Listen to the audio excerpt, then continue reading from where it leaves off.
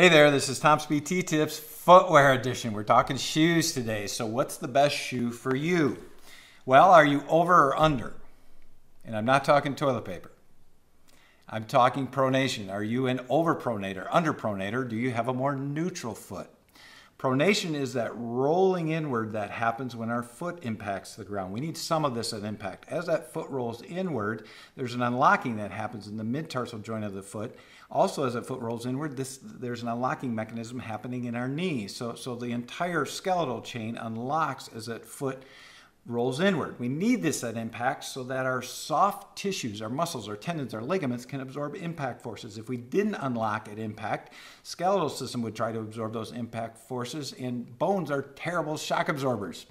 So at one extreme, we have the overpronating foot. This is the foot that hits the ground, rolls inward excessively. It tends to be a floppier foot, flat foot typically. Too much movement going on with this foot and too much soft tissue stress. This foot needs help from a shoe to limit motion.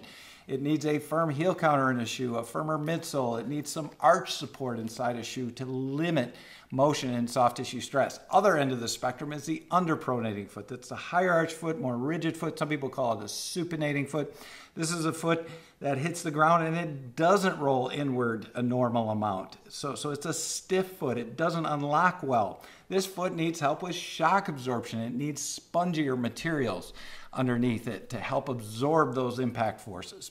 How this plays out in real life? Well, we go to Disney a fair amount, far more than we should. So we were there 15 or 20 years ago, and at the time I was wearing an anti-pronation type shoe like this. I had videotaped in my first decade as a physical therapist hundreds of runners, and a majority of those runners were overpronators. So I started to get in my head like, okay, everybody needs some limitation of motion with a shoe. We all need real supportive shoes.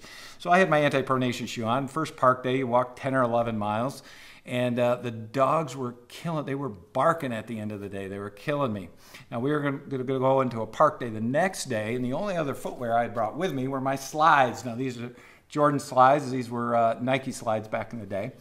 So I'm like, I can't go back into that supportive shoe. So I wore these day two, walked 10, 11 miles in these, and my feet felt great. I wore these the rest of the week, and I had no discomfort. Now, foot specialists are cringing right now, but this has a little bit of heel cup. There is some arch support to this, but here's the issue. I actually have a slightly underpronating foot.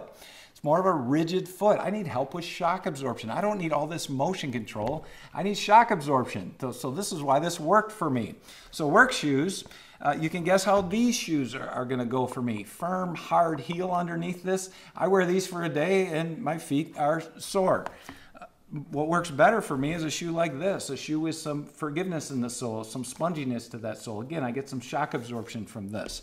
My two Merrell shoes, top Merrell is a more firm sole shoe. It's got a firmer heel counter to it. It's better at limiting motion, but it doesn't have as much give to it. It doesn't have the shock absorption I need. This shoe I do better with.